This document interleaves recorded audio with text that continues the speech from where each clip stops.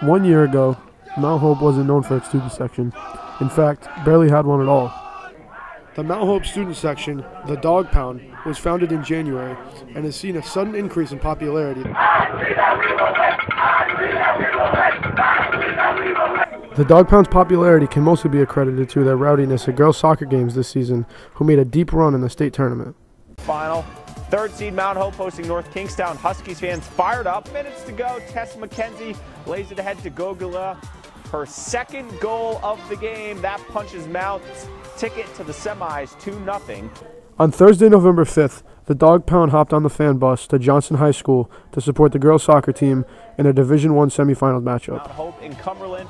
Clippers led 3-0, but the Huskies stormed back in the second, a 3-1 game when Mount Hope sets us up perfectly. Jenna Cimbron to Michaela Goglia, slots it home to make it a 3-2 game. Although the girls lost 3-2 to Cumberland, the Dog Pound seemed to bring together the entire Bristol Warren community and hopes to carry on the tradition for years to come. Yeah!